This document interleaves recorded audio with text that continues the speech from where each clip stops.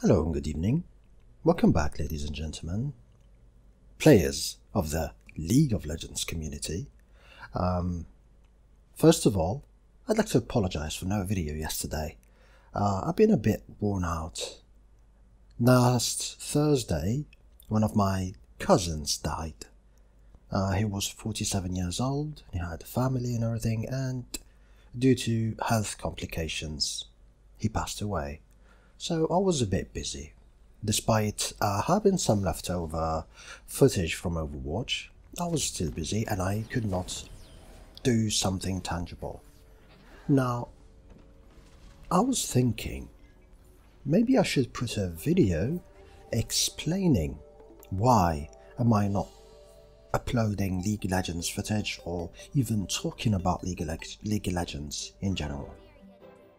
Although I did talk about it a bit in my initial Overwatch video that I talked about before the season starts, and I thought I'll get this over with and tell you what is the main or what are the reasons why I am not playing League of Legends and why did I drop the game, a game that I have been playing since 2009. So before we dive into that, how about I tell you a bit my history about League of Legends, who am I, and all things you need to know about me in coalition to League of Legends. So I have been playing League since 2009 and I have not stopped playing League of Legends a day, all up to late 2017, where I decided it's time for me to stop. And I did not stop because the game was dull or I was fatigued. No. There are other reasons. So League of Legends is without a doubt my biggest game. Most of my achievements are related to League of Legends. Most of the tournaments I've won, the highest ranked I ever been. I've played with pro gamers, I've been in many places, I've known popular people, and I kinda became semi-popular in League of Legends. And for the longest time I thought I'm gonna have League of Legends as the focus game in my YouTube channel. I've always had this dream of creating a YouTube channel, uploading videos, and back then League of Legends was my center game. It was the game I was playing for like up to 10-13 hours a day, and of course, without a doubt, I thought it's gonna be it. I had in mind videos of tutorials, tips and tricks, things that other YouTube channels aren't talking about, maybe podcasts, maybe, bringing guests left and right, especially since I've knew some ex and current pro gamers at the time. I was like, this should be really good. Of course, I did not have the material, and not the material, the computer that could handle this. I didn't have a good microphone, I did not have a good headset, the normal problems that you would think about. And when I did create my channel, when I did start uploading, I still had it in mind, but I had stopped almost completely playing League of Legends, and then I dropped it completely. And you ask me why. So at the first I wasn't even aware of this, like I did not even realize, but it's just because the game changed. And it did not change for the good, it changed for the bad. Now, don't get me wrong, I'm not talking about the gameplay, because they did some good changes to the gameplay with the new rune system. It's a simplified system. They brought everyone to the same level, so if you have a level 1 account or a level 30 account, there is no level 30 now because they removed the level cap, it makes no difference. So it used to be whoever had level 3 runes will have a significant advantage to a guy who just started playing. So it was a bit of an unfair advantage. People always complained about it, and finally they removed it. And that's great. But other than that, League of Legends has been implementing one mechanic at the time and after another, and I'm talking about the worst microtransaction mechanics you are seeing now. The things that every online gamer is complaining about, you can find in League of Legends. From loot boxes, to microtransactions, to compendium-ish, to quests, to so many of these systems are in League of Legends. That's one of the main reasons that made me stop the game. Now, before the loot box system, I noticed something, like when there was no boxes and keys in League of Legends, we were playing a lot the game. We were playing together, we were having fun. And then when they implemented the loot boxes, we began to not play together. People were grinding. People wanted to win because they wanted that shiny loot box so that you get that random champion that you already have. And that's when things started going downhill.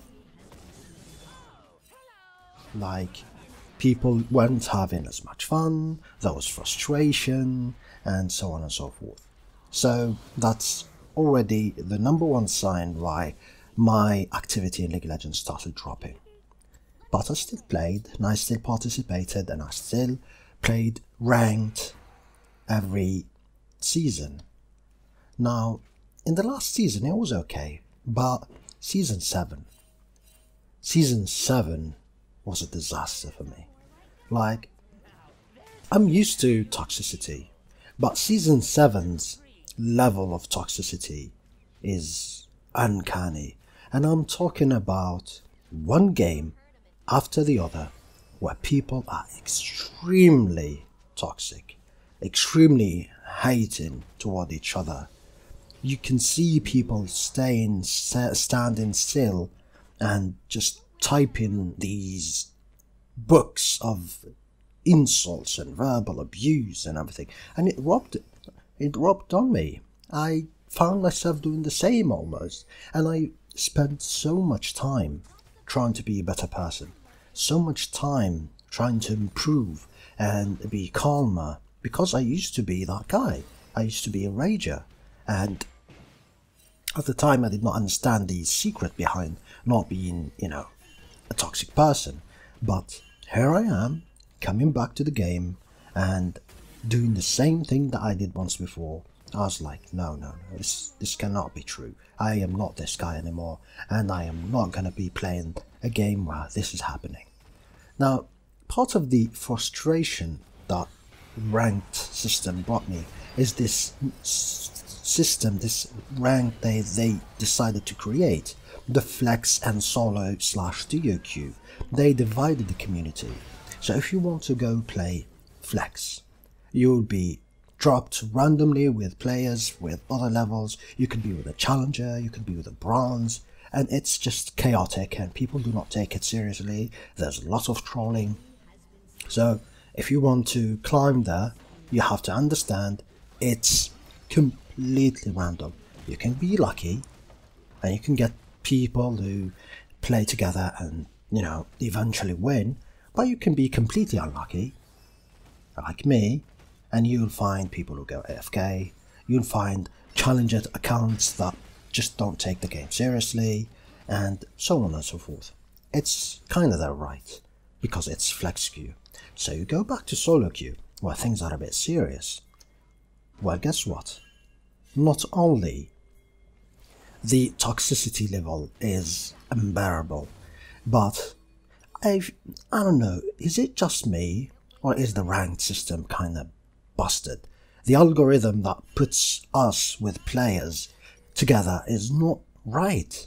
I've been playing this game, like I said, from the beginning. Each season was alright. I was put with players on my kind of same level as me. Like you see their accounts, you go to the profiles, you see their current level, and you're like, yeah, he's like me, or maybe one division lower than me. But in Season 7, I was Silver 1, for example, in my promotions, and they put me with a Bronze 1 Diamond, a Vein. That's amazing. I'm in my second promotion, for example, and they give me a Katarina that never played ranked. That was the first time the guy plays ranked, doesn't even have the rules. These things kinda ruin it for me. And I have, the list goes on and on and on. I have screenshots. I've contacted Riot support, and I even provided them with these screenshots and asked them why. And you get this half-assed answer that sometimes the system tries to pair strong players with weaker players so you can help each other and win. But the problem is you can put me with weaker players who do not even know how to last hit, and I will just lose the game. And instead of being the diamond platinum that I used to be, now I'm a simple silver. And that kind of frustrated me. And at the same time, I was playing Overwatch in Coalition, like in between. I wasn't really serious in Overwatch like I am right now. And I noticed that most of the time I get paired with people who are next, almost like points apart from me. And that resulted to games who are balanced. When I lose, I have fun losing because I did not do something right. Even when people are frustrated, to this day, and trust me, I have put a ton of time in Overwatch lately, it's nothing compared to League of Legends. Because, after all, we're equal. Even you can focus on the things that I used to focus on in League of Legends. So we're losing. So someone is AFK. So what? All I need to do is focus on my last hitting, focus on what I need to do, buy an item, my positioning, things that will make me a better player overall. But the games in League of Legends became like a big zoo. It's a forest. You cannot focus on anything because there is no structure.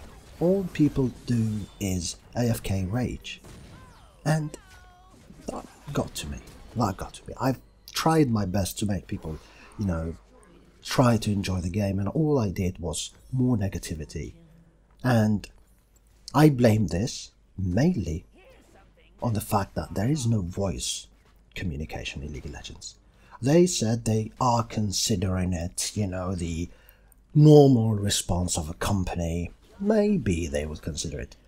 In a game where team play is crucial, where communication is key, it kind of hurts me to see that I cannot coordinate with the players that you are seeing right now. We could not do anything. That if I want to dive into tower, I have to stop playing, press enter and chat.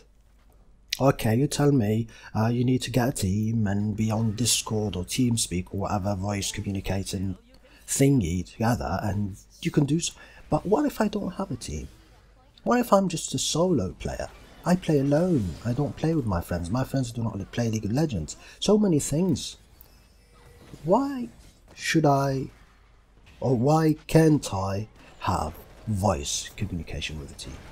And I can assure you, people are saying that, with the level of toxicity of League of Legends, it's going to be a step backward and people are going to be raging in the voice chat. Well, hear me out. Would you rather someone literally AFK as a truck passes by my left? Would you rather people say AFK and type in the chat and miss out on last hitting, miss out on experience, miss out on potential gangs from their jungler just because they wanted to type a sentence where 95% of that sentence is them talking gibberish and, just insulting someone? Or rather do it in a voice chat where you can mute people, where you can just argue about something while playing, while not wasting time. And I'm not even talking about the positive side of having a voice chat. Someone can be having a bad day, and you can try to calm them down. It happened to me in Overwatch. People were not having a good day. People were angry. They were coming from a series of defeats. And I try to calm them down. I try to help them and coordinate with the team. And it worked many times, as well as it didn't work many times. But nevertheless, everyone was playing. Everyone did not stop. Everyone did not go AFK. The amount of people going AFK is almost in the 0% category for me.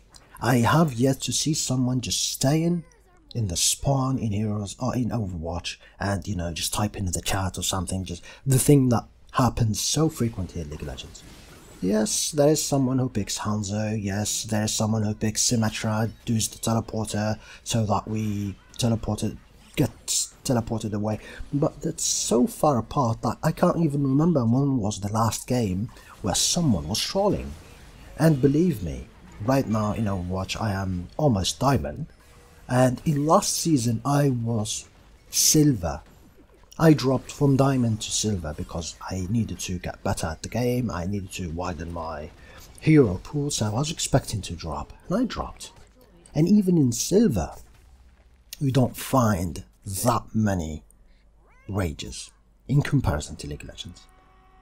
But in League, and I'm talking about last season, every single game was people having a bad day. One person dies, and it's the same chat messages you see in every game. GG, well played. This game is lost. Report this guy. Report that guy. I'm gonna go AFK. I'm gonna troll now. You guys suck. All the negative class. It's like you feel like you're playing with bots that have pre-programmed sentences that they keep saying over and over again. And that's partly because there is no voice system. Even in 2018, this match is today's match. It's January excuse my English. It's January 16, 2018.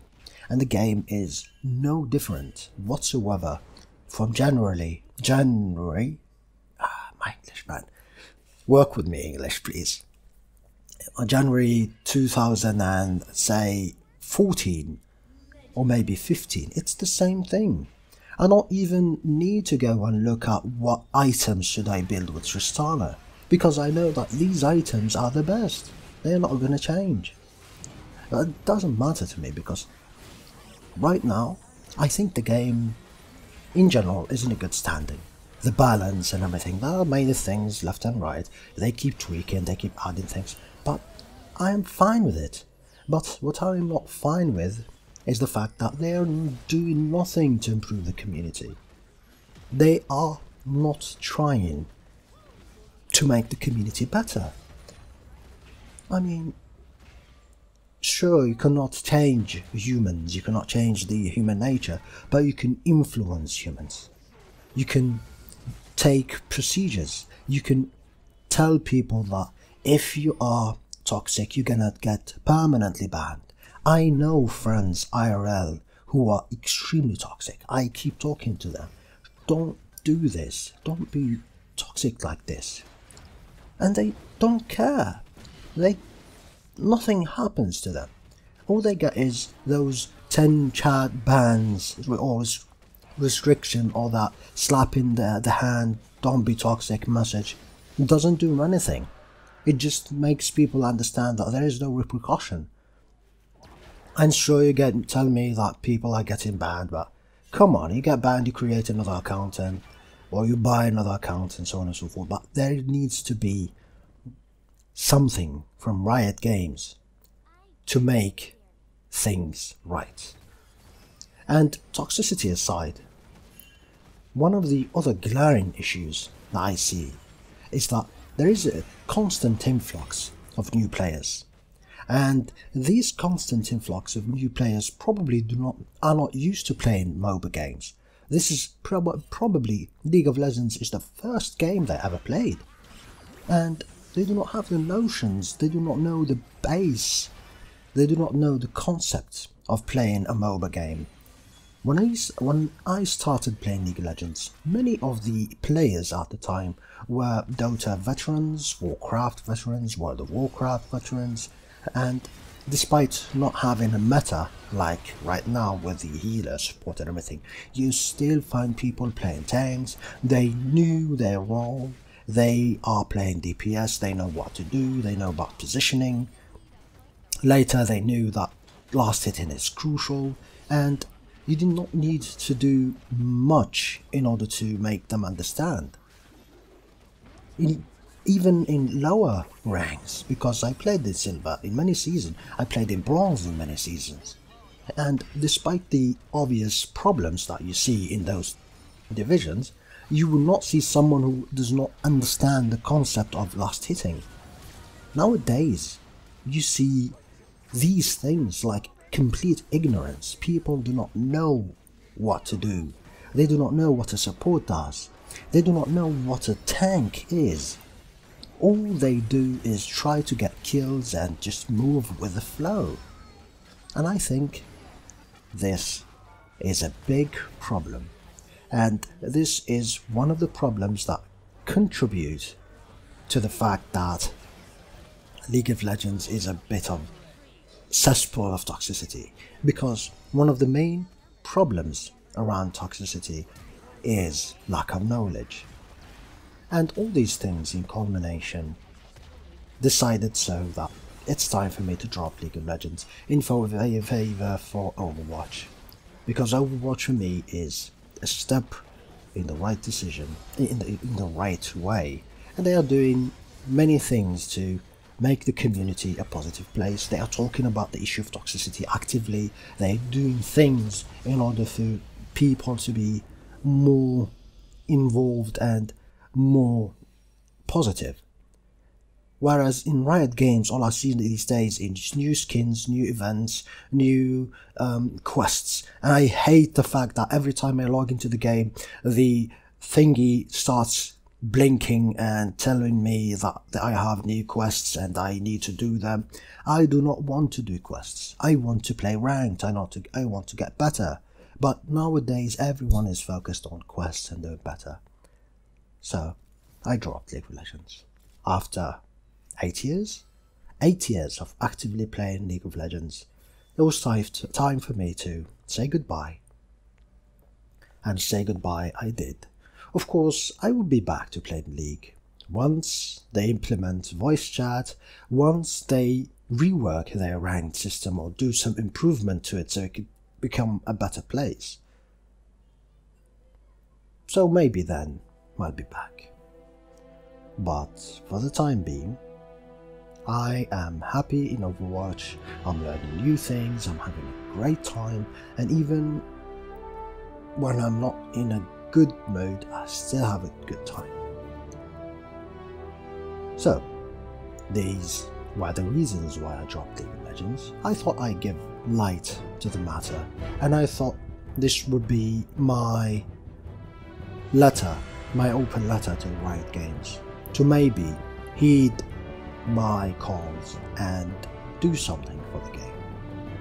And this is not coming from someone who played 2 days or 3 days on League of Legends. It's coming from someone who played a significant portion of his life in League of Legends. So hopefully things will change in the future. Although there's nothing changed. Season began and there's absolutely nothing changed. But maybe, just maybe, they will do something. This has been Welcome to Ladies and Gentlemen. I hope you are having a great day as usual, and I will see you guys when I see you. Until then, have a great day.